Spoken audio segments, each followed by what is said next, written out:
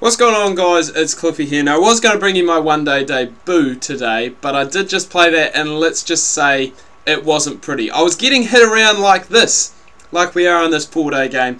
I didn't even bowl my 10 overs, went for 55, I think, or something ridiculous. It just was not pretty. So hopefully we can go and pick up our game in the 4-day, well, in the first class game, you know, in the 4-day, the longer format.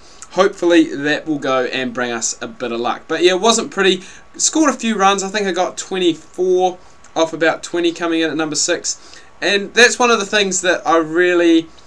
Well, the main reason that I did list myself as a number 6 batsman in this game was to get away from the fact that it was going to be a makeshift wicketkeeper that was coming in, because I was taking their space at number 7. But with coming in at number 6, it puts a bit more emphasis on my batting as well. A bit more emphasis being that I do need to score runs. I need to be a bit more selective and not go out and just slog all the time. So I'm just going to change my field to this guy because it's my first ball against him.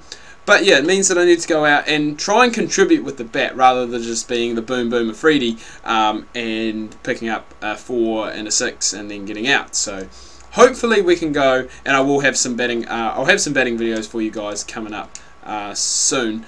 But hopefully we can go and really go and improve on that average. It's not looking too flash at the moment. In saying that, though, we have only batted twice in first class cricket, and we batted once in one-day cricket, which I just told you about before. I scored 24 off about 20. So going at a good pace, and hopefully we can start to pick up some wickets, because I don't know what's going on.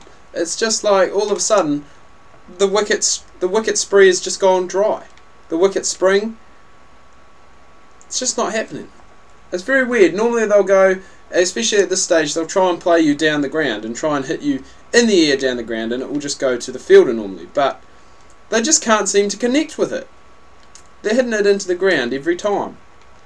And that is frustrating. Frustrating from my point of view, frustrating from your point of view, because I'm not getting any wickets.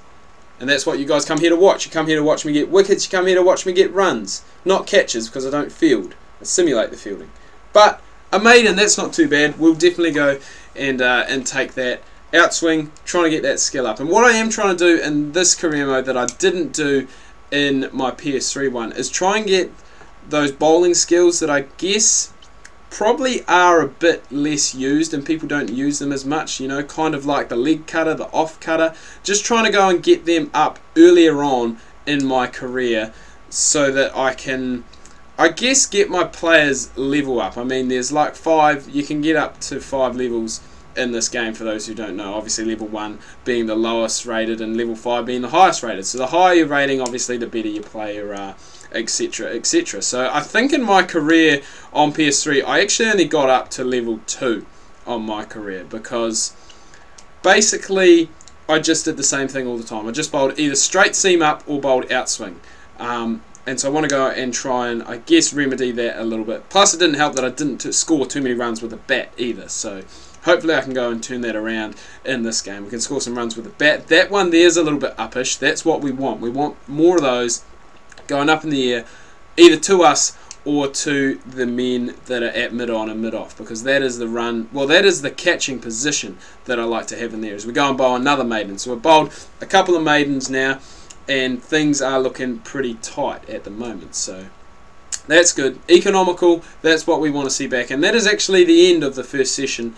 Western Australia probably on top there as they walk off with 83 for 1, but I think we did actually pick up a wicket. We did pick up a wicket actually early on, so that's what we like to see. But the player down the non-strikers end is one of those players who is, you know, he's been on the cusp of international selection, and he kind of did take his chances when they presented to him, but I guess he was just never really in the frame. Mr. Adam Voges down the non-strikers end, and it must be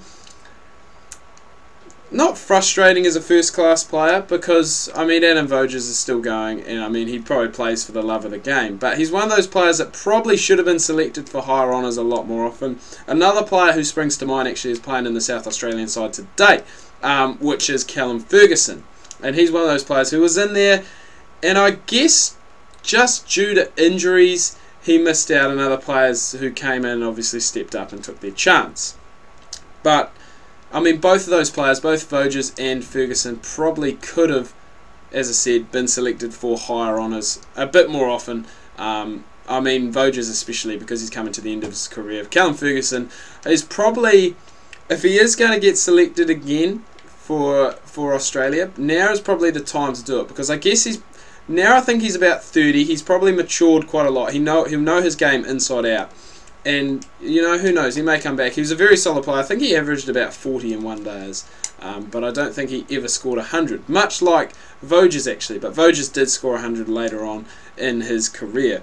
So everyone else is picking up wickets except me at this stage. So this is a bit of a concern, because I want to get the wickets, because this recording is about me. It's about my player and me being able to score runs. So I was going to say Mitch Marsh, but that'll actually be Sean Marsh coming in at number 5. Mitch Marsh comes in at number 6. Unless, I don't know, I could be wrong. There may actually be,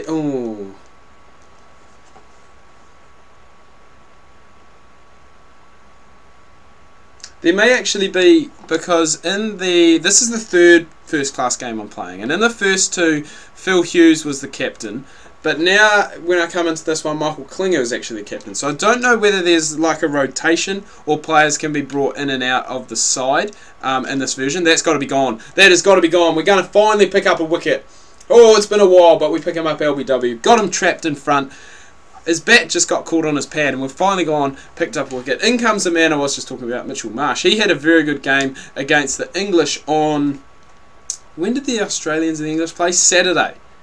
They played on Saturday. He picked up about 5 for about 35, I think, and that's his career best figures. And a lot of people are saying with him scoring runs, well, no, he didn't score runs, with him taking wickets there, has really thrown a bit of a spanner in the works to the Australian side, because James Faulkner, we all know he is a great finisher with both bat and ball, and he can do a lot. But now with Mitchell Marsh going and putting his hand up in this instinct here, is there a way that you can fit both of them into your side? And Glenn Maxwell, I mean, you can't drop him, because he probably is, I mean, he's in good form with the bat, don't get me wrong.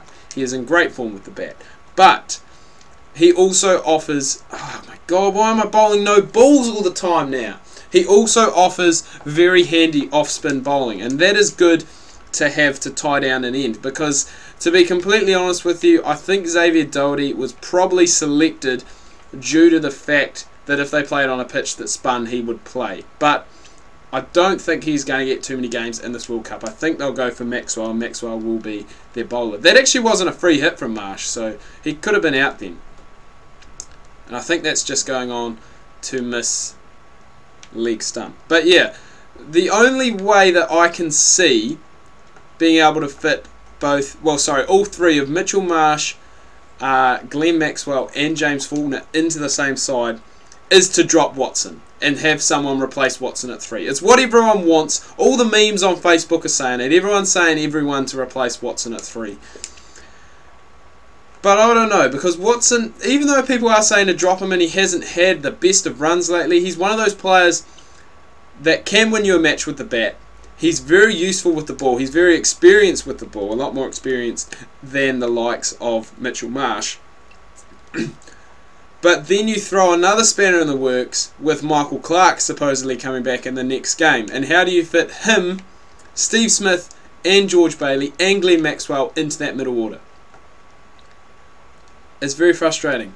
But I guess the one good thing for the Australians is that it's a selection dilemma that they want to make. And this was a bit of the case, not the Black Caps of recent times, but the Black Caps, I guess, of maybe 4 or 5 years back. And it was kind of one of those things where you were deciding on a squad and you were kind of, you had maybe 8, 9, 10 players that were going to be in your starting 11, and then the other players were kind of like, well, who can we put in there? And that isn't the selection dilemma you want to have. You don't want to be saying, all right, who is the next best player that we can go and put in here? You want to be saying, right, who's in form, who's out of form, what's going to work best for our team, for our side?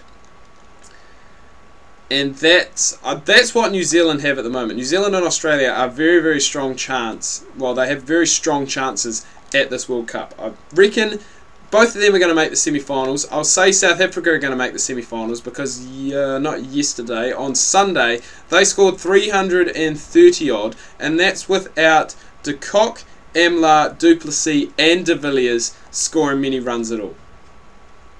David Miller scored 130 odd, JP Duminy scored 100.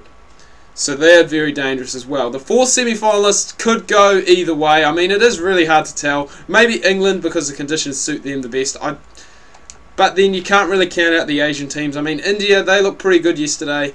Not yesterday. They played... God, man, I'm getting my days mixed up. They played on Sunday.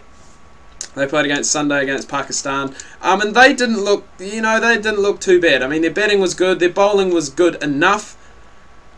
And I guess that's all you got to do. When you've got such a strong batting lineup like the Indians do, if your batting's good enough and you score enough runs, then you're probably going to go and defend it, no matter how bad your bowlers are. But then again, saying that, it all just depends. Cricket is a funny game. Anything could happen. Who knows? Maybe one of the minnows will go and make it through. Maybe someone that has been written off a wee bit. The likes of maybe a West Indies will go and make it through. The Zimbabwe side, even though they lost yesterday against South Africa, they still look pretty decent. They started off well, started off bowling well, and their chase wasn't too bad. They just ran out of wickets at the end to go and try and get something else going. Wow, that was actually pretty close to being a catch. I want to go and pick up another wicket so I can go and end this commentary. I really wanted to go and bring you guys a one-day game today, but my one-day form with the ball has just not been good. It hasn't really even been that good in this game, with 1 for 22 off our overs so far, and we're just lacking at the moment that killer instinct to go and pick up a wicket. And maybe that has something to do with the pitches we're playing on, maybe it has something to do with my bowling ability, who knows. But things can only get better, right? And hopefully we can go and pick up a couple of wickets here, because we picked up 5 in our debut game. We picked up 6. We picked up 3 each in both the innings of our other first-class game. So who knows? We're going to have a wee appeal at that. Not out. That honestly looked like there was a guy behind the umpire. It looked like the umpire had gone and stuck his hands out, but just crazy. Just crazy. Why? I don't know why I can't pick up any wickets. It is very, very strange. Very unusual to not go and pick up wickets. I mean, I am an economical bowler and I am a wicket-taking bowler as well. But that just hasn't really come to the floor today, which is a bit of a disappointment. But hopefully we can go and pick one up in these last 2 balls, because then I am going to look at wrapping things up. I do hope you've enjoyed this video, guys. If you have, please remember to leave a like. If you are new, please do subscribe. Tune in tomorrow. I'm going to have some more Slender for you, episode 3. Carrying on where we left off last time when we were dragged away by the Slender Man. That's going to be pretty scary. Thursday, Cricket Coach Dutch Domination. As I said yesterday, that is going to be back. A lot of people have been asking for it, so if you ask, you get. So that's going to be coming your way on Thursday, and then Friday we're going to have some more Don Bradman cricket. Hopefully a one-day game, but we will just have to wait and see. Do hope you have had a good day so far, guys, and we will catch you tomorrow.